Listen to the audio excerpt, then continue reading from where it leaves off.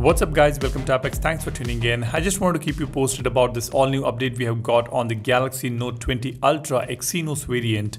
This time it looks like the update is on time.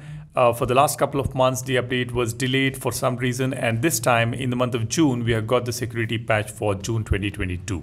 As you can see, the size is about 188.05 MB. This is a basic changelog for the security patch. We don't have any new features being added here.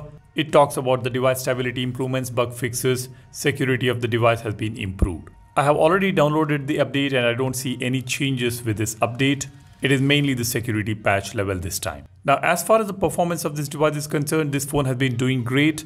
I've been using this phone as my secondary device as I'm using the S22 Ultra as my primary device. And it's been doing as usual. It's been almost about 2 years since the launch of this phone and I don't see any issues with this.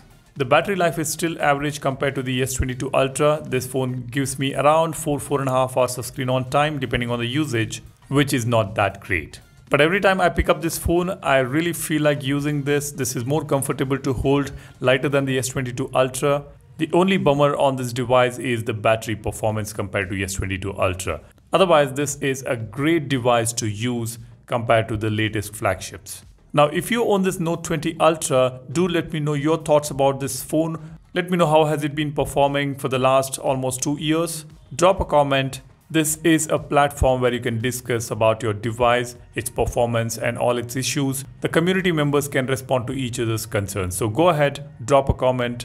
And if you have time, do respond to others' comments as well.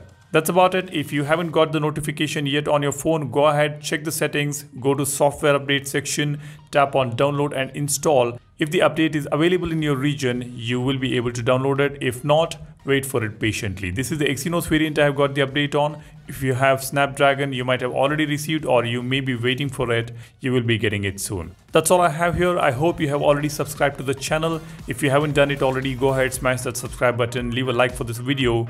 My name is Salyan signing off. You guys take care and stay safe. Cheers. Bye-bye.